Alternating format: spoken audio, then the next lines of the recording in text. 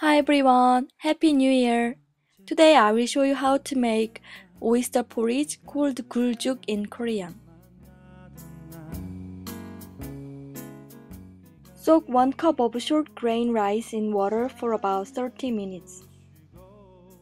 At the same time, soak 2 big pieces of dried kelp in 5 cups of cold water for about 30 minutes. This will make a good broth.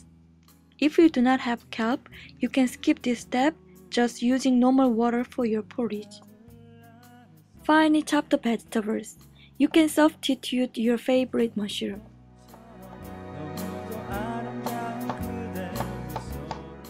I used only the tops of the green onions for better color in the porridge.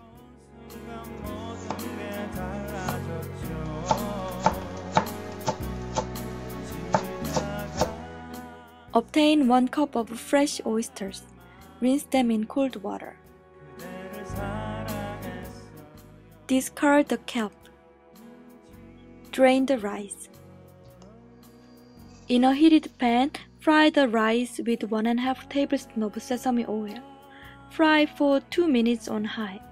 Keep stirring so that the rice will not stick to the bottom of the pan.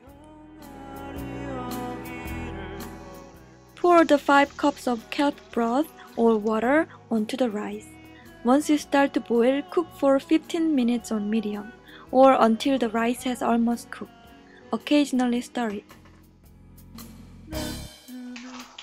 When the rice has almost finished cooking, add the oysters, mushroom, and carrot. Cook for 3 minutes on high.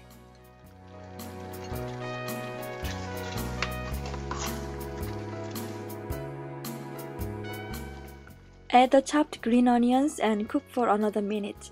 Turn off the heat. Add ½ teaspoon of salt and taste it. Depending on your taste, adjust the amount of saltiness. I made some seaweed crumbs with samphyo's grilled liver and sprinkled them on top of the porridge before serving.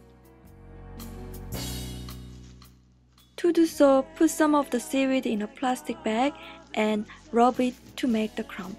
The seaweed gives the soup extra flavor and it is a nice garnish. Put some porridge into a serving bowl. Sprinkle some seaweed and sesame seeds on top of the porridge. It is very delicious and easy to make. Try someday.